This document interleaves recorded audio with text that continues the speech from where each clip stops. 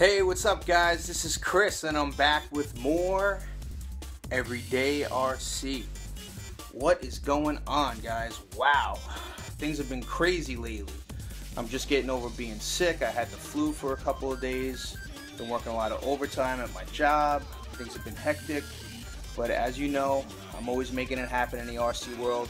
Just haven't had a chance to put up a video. And man, I've been watching so many videos lately. I'm so jealous of all you guys that have so much time to be able to play with the RCs, make videos constantly. I think it's great because it gives me inspiration. While I'm not able to make a video, I'm still able to work on them every day, and it keeps me going, guys. So big props goes out to all you guys that just keep it flowing with the videos. But I'm always still making it happen. I got a lot of projects going on right now. So I just wanted to show you guys everything that's been going on. I'm sure a lot of you are curious what's been going on with my Slash, how things have been going. So just give you a quick update on what's been going on in my RC world. And happy Super Bowl Sunday to all you football fans out there. And real quick, let me just show you what's happening. Alright guys.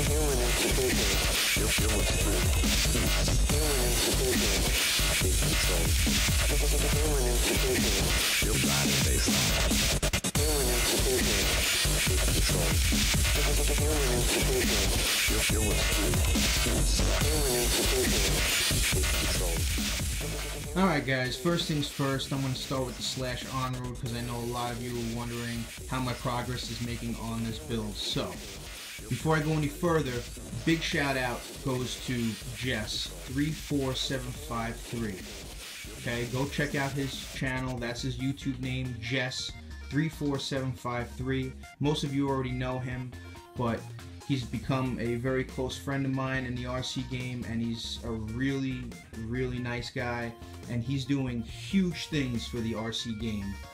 As far as I'm concerned, he's a customizer, he's a builder, and he absolutely loves speed. Okay, but what he's doing is he's making custom parts for these Traxxas vehicles to enable them to go these great speeds, 100 plus, 120, 130, 140.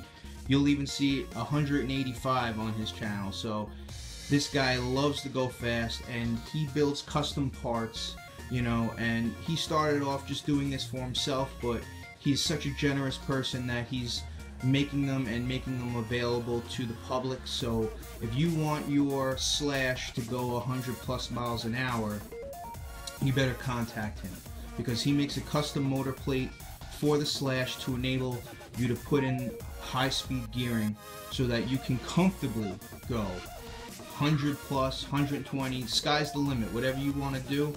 Once you get one of his motor plates and motor mounts, you'll be able to put whatever gearing you want in. So go to his channel if you haven't seen his channel already, and contact him as soon as possible, because he makes many other products for a lot of different vehicles. You can contact him, you go to his channel, you can see what he's got going on, and you can contact him yourself. But big shout out goes to him, and he's really brought the customization out of me, because I could have built this vehicle the way that I wanted to, but I wouldn't have been able to put the high-speed gearing that I have in there now. Okay, so once he gave me his motor mount, that's when I had to revamp my whole thought process, because what I thought I was going to be doing as far as where my batteries were going to go and everything else had completely changed. So I had to change everything up. It took me a few days to just think about it, figure out what I was going to do, and now the mock-up is completely finished. I can't let you in too close because I can't give you the full details on the motor mount, but I will show you everything else around it. If you do want the full details on the motor mount, you're going to have to contact Jess yourself, buy one, and then you'll see what it's all about. So let's get right into it. You're probably wondering what happened to my son's Slash LCG.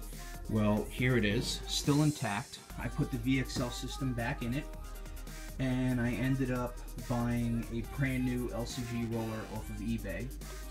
I believe it was an RC Max roller. It already had the RPM A-arms and axle carriers and hubs and all that, so that saved me some money. So I went with a brand new LCG roller. The last time you saw it, it had this body. This is an absolute joke. I figured I would just take it out and destroy it the rest of the way, so I did run it with the Mama Monster system in there, and this is what's left of it.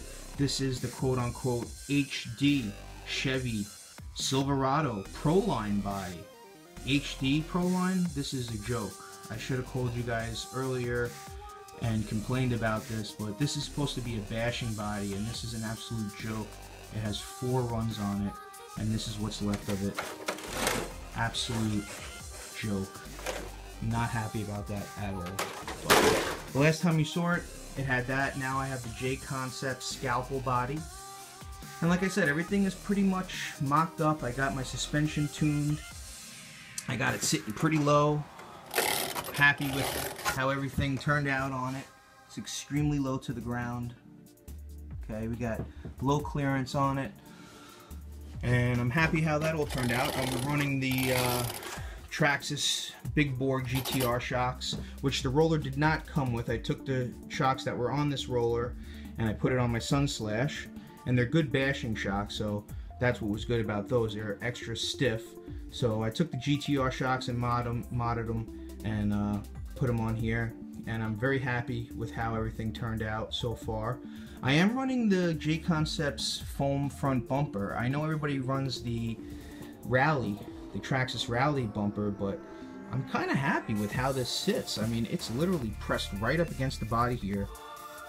And I love the way that it fits, and I like the way that it looks, and it looks like it has plenty of surface area. I'll be able to put some weights here on the front, because I think I am definitely going to need weights on here to keep it down just a little bit, because my batteries ended up being a little bit higher center of gravity than what I initially wanted. But I wanted people out there to look at this build and say to themselves, you know what, I can do this myself. I didn't want them to have to go out and do any crazy modifications that require machinists or anything like that. So, you know, the only special part you're going to need is the motor mount from Jess. So other than that, everyone else should be able to mount these batteries up this way, right on top of the Nerf bars, guys. Right on top of the Nerf bars.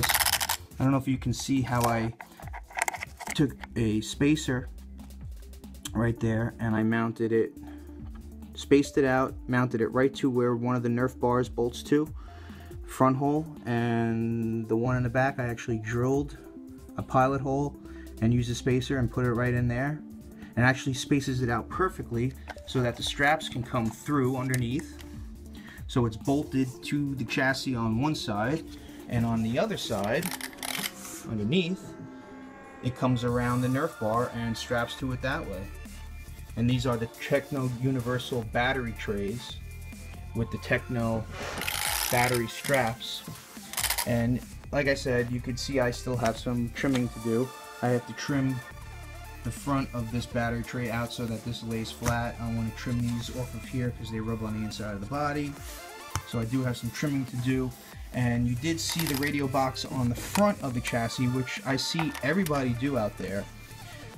But I wanted to evenly distribute the weight of the inside the chassis here, so the whole back of the chassis is empty. And I was curious of how that was going to work, but I wanted to move all the weight as front as possible. So it turns out that the combined weight of the radio box and the servo is equal to the weight of the ESC. So it worked out perfectly. I just took the ESC, double-sided taped it right to the old battery tray, and relocated the radio box and servo back to their original location.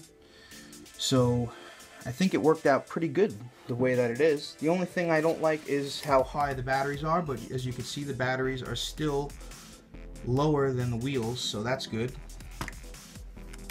And this still allows me to be able to utilize these two areas for a GPS and a weight, or weight and a GPS, or however I'm going to work it. You can see I did do the Traxxas steel drive shafts all around, 17mm hub conversion, black shock socks with the shock mod, And that's it, guys. The main focus was how I was going to situate my batteries, and I think I figured it out. Once I Dremel out this little bit area and this sits a little bit flat and it won't move around as much, I think we're going to be rock solid on this. We'll see how this foam bumper works out on it, and I'm pretty happy. I plan to be, like I said, stripping it down, trimming out all the things that need to be trimmed, especially right here, because now that have the ESC on the other side, you can see how the wires are right underneath this Techno drive shaft. So what I actually plan to do is just notch out a little notch down in the chassis there so that the wires have a channel to run through. They're not so close to that drive shaft, but they're not hitting right now. But just to be on the safe side, I'm going to cut a channel in the chassis there, run the wires. I do have a 10 amp BEC, and you know I do use Dean's connectors. I just like them. They're old school, they work, they have a lot of surface area for contact, and I think they work great. If it ain't broke, don't fix it, you know what I'm saying? And I'm going with a real simple setup. You know, I was curious if I even needed to run a 10 amp BEC because I am running the same setup I ran in my eRevo.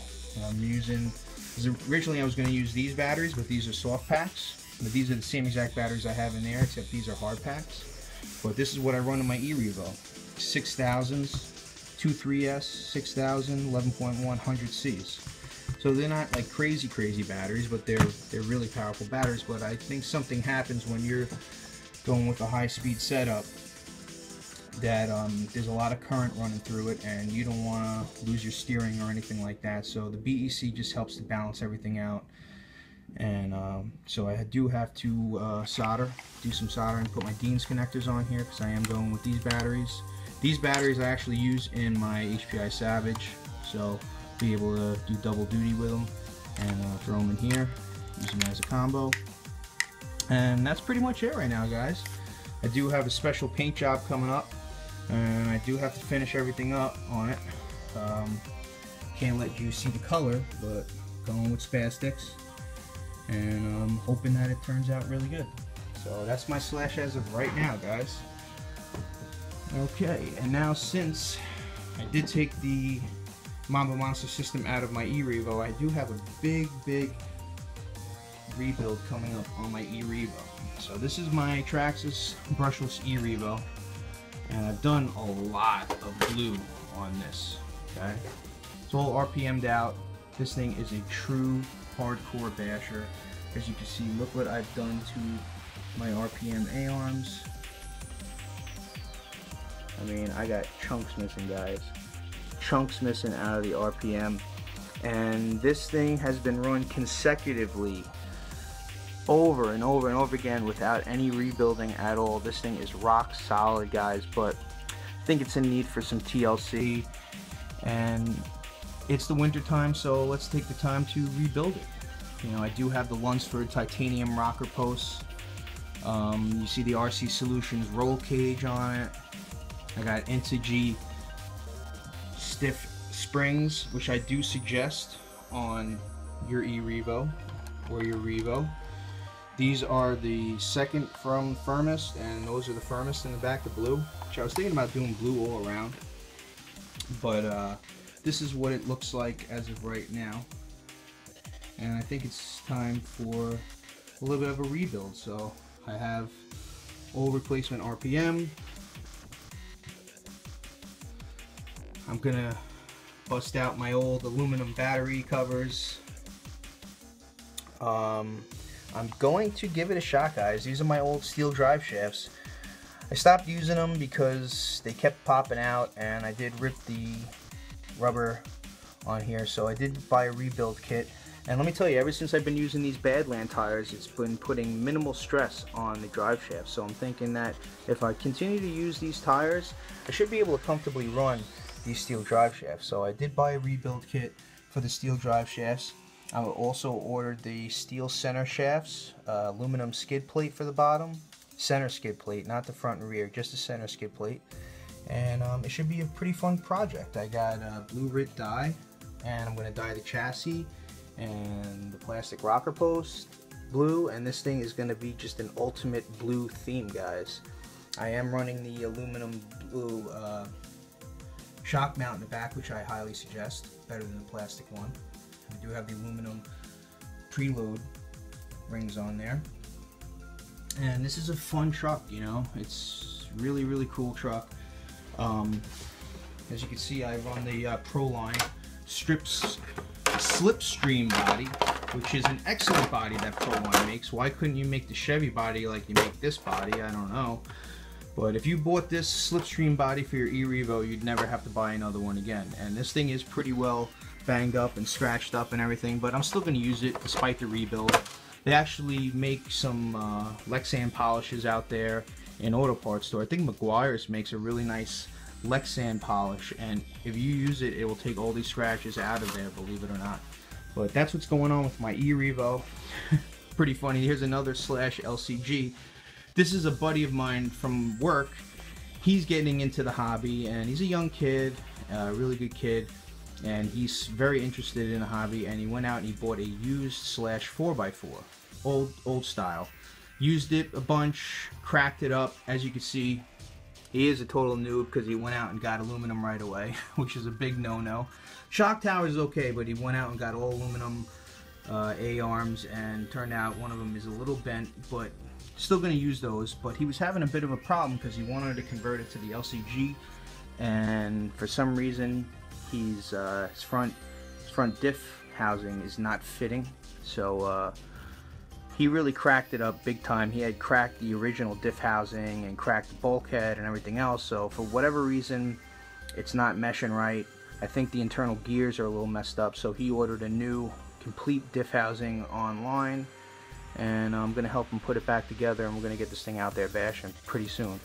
But he's a newbie at it, and I'm trying to help him as much as possible, you know. He's going good though. He's got the Pro lines, you know, and I think once you convert it to the LCG, it's a whole new truck, so I think he's going to be pretty happy with that. You know, so I've been helping him with that. You can see my my Rustler Mamba Monster. That's right, all ready to go. All ready to go, except for I did end up thinking about it because it was suggested by a good friend of mine.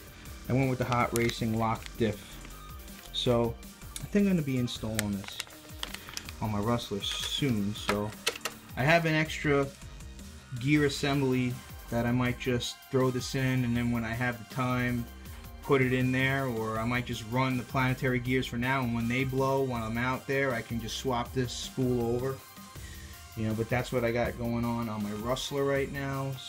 Other than that, it's ready to go. If we didn't have 20 inches of snow outside, I'd be able to run it. But yeah, that's one little project I got to do on my Rustler. That's my 1/16 e-Revo. It's pretty much stock, other than as far as the electronics, but I've done a lot of work to it. It's all RPM'd out. Got the aluminum push rods, got the steel drive shafts. I do have dual steering servos on it. And I did want to go fast with this vehicle. I wanted to put a Castle system because I do have 6S LiPos for this, but I haven't been able to run them with the VXL system in it.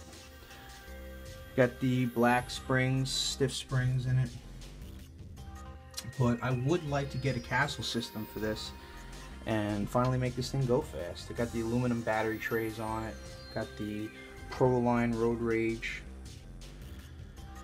But yeah, I would like to make this go fast, make it a street vehicle. It'd be cool to have another speed vehicle, 1/16.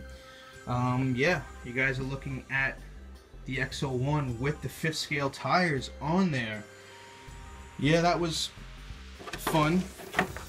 I didn't think I would have to cut out as much of the chassis as I did, but it worked out. In case you're wondering, you have to buy the RC Hornet 17 or 18 millimeter hub conversion off of eBay, and then that will enable you to run the GRP 5th scale wheels. I still have a lot of tweaking to do on this X01. I have to set up the suspension, I got to get new springs, and then other than that, I just got to use it, you know. I don't know how well these are going to work. I find that there is a lot of slop here, guys, and I don't know if anyone out there is having the same problem as me, if you guys have shimmed them out, or it's not even going to make a difference. I don't know, but can't be any worse than it was before, because everybody knows that driving the XO1 is a nightmare. You would think it would be driving good, but it gets squirrely, it gets pretty crooked out there, so I'm anxious to see how that's going to work out. So that's what's been going on my XO1. So I do have, let's see here, this is my Savage Flux HP that I converted it to the XL package. Custom painted body by me, that's right. Went with the black, purple, orange, represent HPI. You see it, I got the Pit Dog Hydro radio box. Absolutely sick work. This is way before DJ Medic blew him up, man. I got this at a good price back in the day. But Pit Dog is a great guy. Go check him out. He makes awesome products and they're highly durable. This Hydro Dip graphic that he puts a thick clear coat on, and I've bashed the hell out of this thing and it does not chip or anything like that. But yeah, that's my Savage Flux HP that I converted to XL. You know, I got the Integy steering blocks, axle carriers, all RPM'd out. I got the TCS crawlers, thick 5mm chassis, thick. Don't go with the HPI XL chassis, get the TCS crawlers, 5mm. But this is another vehicle that is in desperate need of some TLC. It is ready to go, but I've only fixed it as I broke it, and there's probably some other aspects, some bearings that need to be attended to, and I really want to just clean it up, go over the whole vehicle. I did just order the 17mm hub conversion for the wheels, so I'll finally be able to comfortably run 17mm hubs on here without having the inside 17mm and the outside 8mm, which constantly comes loose. I think right now I have a red Loctite on there because those wheels are notorious for coming loose. You know, so I'll be able to run an 18mm hub, a 17mm hub conversion on there, and yeah, that's what's been going on with my Savage. Haven't run that in a while. The Rival, you know, the Rival is still the Rival. Haven't done much with the Rival except for all those upgrades I've done. The only thing left to do is go out and drive the damn thing. So I gotta go out there and drive it. You know, it does have, I know you guys know if you're a fan of the show what's going on with Savage, with the Rival, but I'll show you real quick. The Rival, love it. This is my favorite monster truck, and you see it. That is a custom built roll cage by a guy named Matt Wordy, and his product's called Wordy Made Products. And yeah, I can't wait to drive this damn thing with the roll cage on there. Still have not driven it with this custom roll cage, and as far as I know, this is the only Rival out there with this roll cage on there. So pretty happy, pretty stoked about that. I love this vehicle. I love this monster truck. I can't say enough about this damn thing. So durable, nothing breaks on it, and it's so much fun to drive. All RPM'd out A-arms. Got the MGT 8.0 aluminum body shocks, extra stiff springs, the Asia Tees aluminum shock towers. And I know that somebody was asking me recently about all these part numbers. I could do some research for you, buddy, but you know, look at some of my prior upgrade videos. I pretty much give you the part numbers, and if you do a search on the web, you should have no problem finding them. All right, so that's my Rival as of right now. But real quick, onto Big Daddy right here. This is it, guys.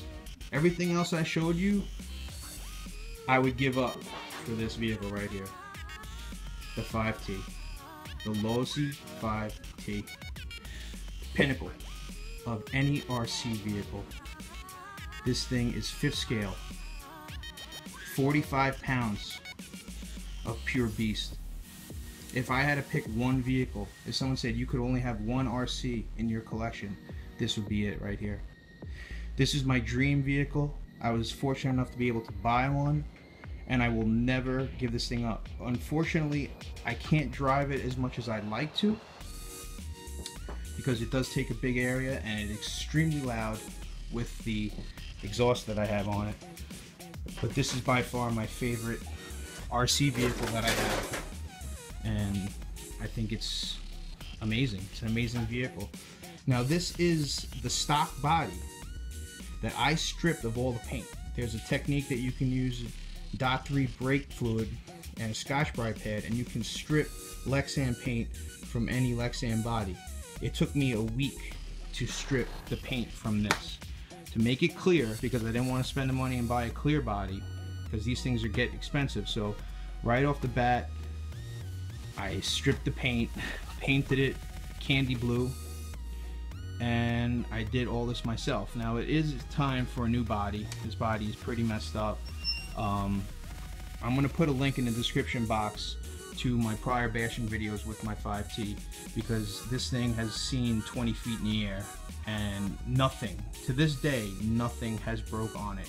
You can see I landed on my roof so hard that the spark plug pushed through the body. Something pushed through the body. I don't know what that is, but that's how hard I landed on my roof.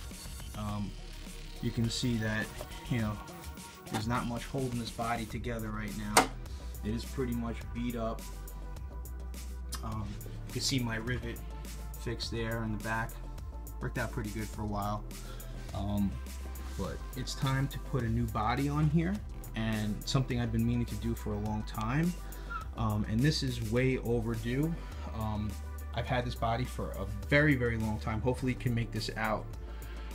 This is the Hemistorm RC made by Chris DeGraff. I've had this body for over a year now, probably close to 2 years, and I still have not painted it, guys. It's the next level in short course bodies for the 5T. This thing is insane. As it sits right now, it's 9 panels.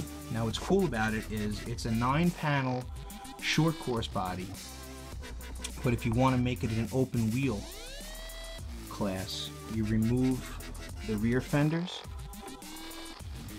and you remove the front fenders, and then it becomes an open wheel. So that's what you'd be looking at without the fenders. Okay, it's kind of hard to make it up. I know it's hard to see, but if you count them all up, guys, there's 9 panels. 9 panels all together, and it's a lot of paint. If you go to Chris DeGraff, which I'm sure most of you see in his channel, Hemistorm RC, some of the stuff that guy paints will make you look like your stuff was made in preschool. But I plan on just making it one solid color, making it look really nice and vibrant, and just getting it done and on the truck, because I've had this thing for so long. I just want to paint it and get it on the vehicle, and just, you know, do that finally. But this is the stock body.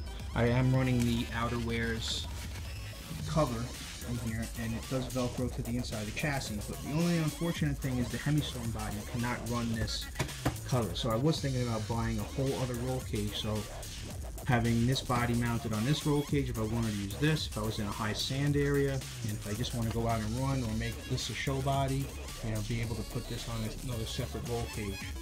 But this is a stock body, like I said, and you know, this is a 5T, man. That's what it's all about. You know, I love this vehicle. As you can see, Rep LI. That's right, Rep Long Island. I do rock steel because I do use steel lubricants for the engine. A lot of people are all fanatical about the AMSOIL and whatever is popular, or whatever the media or whatever the popular thing is to do. You know, sometimes I go against the grain. I'm actually a small engine mechanic than I am in the power equipment industry, and I work on these two-stroke engines every day of my life, and I know what works in them. And I do use steel, fully synthetic, two-stroke oil. It can be mixed 50-to-1. Unlike the AMSOIL, I believe the AMSOIL has to be mixed at 100-to-1, if not more, ratio, which you will get a lot of dripping from the exhaust, a lot of sludge. The steel oil is 100% biodegradable, which means that if it does drip on the grass or anywhere, it is okay, it's safe for the environment. That doesn't mean much, but that just shows you the difference in the technologies of what's going on here. But I believe that the HP Ultra Steel 2-cycle oil that I use is extremely good in lubricating air-cooled 2-stroke engines. So let me just show you real quick, in case most of you haven't seen the underneath of a 5T. Okay, see how the outer wear is right in the roll cage. But yeah, this is my 5T. A lot of work has gone into this. A lot of money as well. This is the stock engine that has been modified by me. It does have an ESP big bore kit, which means simply the stock engine is a 26cc engine. When you put a big bore kit on there, it increases the size of the piston and in turn increases the size of the opening of the cylinder. So it is the stock crankcase, but the cylinder part has a bigger piston and a bigger cylinder hole, cylinder size. So now it is bumped up to a 28.5cc. You guys are hearing the OBRs and the 30cc Reed engines and all that. Those things are animals, those things are beasts, and everybody wants more and more and more and more horsepower.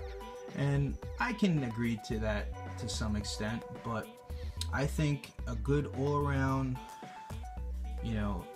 cc for this vehicle is 28.5cc. You're not going to go wrong with the 30cc, but I wanted to build an engine myself. I wanted to see how much longevity I could get out of the stock engine, and right now it's the original crankcase. They call it a race ported cylinder, which means they just port out some material on the intake and the exhaust to allow for better airflow and higher performance. So it is the stock 26cc with a 28.5 big bore conversion on it. I do have the Dark Soul clutch housing with the Elcon adjustable clutch on the inside. It's impossible to explain it unless you know what I'm talking about, but it does have an upgraded clutch system on the inside. This right here is just a chrome case for the motor. That's just a little bit of bling. I do have the Turtle Racing HD pull start on here, which is a steel braided rope for it. I have the Bartolone Racing exhaust pipe. This exhaust pipe is $250 just on its own. So let me just give you an example of the amount of money that takes to go into these 5th scale vehicles. I have the aluminum chassis braces, front and rear. I believe those are fast lane chassis braces. I have the DDM front chassis brace. Unfortunately, it doesn't match the fast lane all too well, but I think it still looks good. I like the honeycomb on the fast lane, and they are guaranteed for life. And for the price, when you compare them to the price of some other chassis braces out there, you can't beat it. And these things have held up phenomenally. This is something that I did on my own. I created my own CVD sway bar protectors, and they bolt right to the A-arms there, and it protects my CVDs in the back and my sway bar because there is a lot of kickback of dirt. And I did buy the full force ones, and they're an absolute joke. They're almost as much of a joke as that Slash Silverado body over there. As soon as dirt hit them, they cracked up. So this is actually made out of a guard on a power broom. which is just a motorized broom that somebody brought into my shop, and I had to replace the guard on it, and I figured, hey, if that thing is meant to protect it from that, it should work pretty good on 5T, and it's held up excellent on here. Got it on both sides. You can kind of see an example of it over there. But yeah, all stock electronics still. Everybody's blowing out their servos and upgrading for faster servos, and I'm still using my stock ones, and I got a lot of runs on this. I did get the servo braces, and that will help strengthen these servos because it'll keep them from flexing. So I did put the servo braces on here, servo braces on here. I have the aluminum servo saver, which I believe this is plastic, but I did get the Losi one. I have the Bartolone disc brakes on here, and I have a lot of work. I got the silverback inner and outer bead locks, inner and outer. Got the silverback hub nuts, and I got a lot of stuff on here. And yeah, I don't want to make this video too long, guys, but that's my plan, to finally spray this new body that I've had for a few years now. Sorry, Chris, if you're watching. I wish I had as much time on my hands as you do, buddy. You do some phenomenal work, but I plan to spray it and put it on there and show it off pretty soon, my friend. So for now, guys, I know if you sat through this, you're a true RC fan, and I really appreciate it, guys. I didn't want to ramble on and make this video too long, but I appreciate you guys watching, and thanks for always supporting my channel. If you really like my channel and you want to help me out, give this video a thumbs up. It helps spread the word, guys. And for now, this is Chris, the Everyday RC Guy, saying thanks for watching.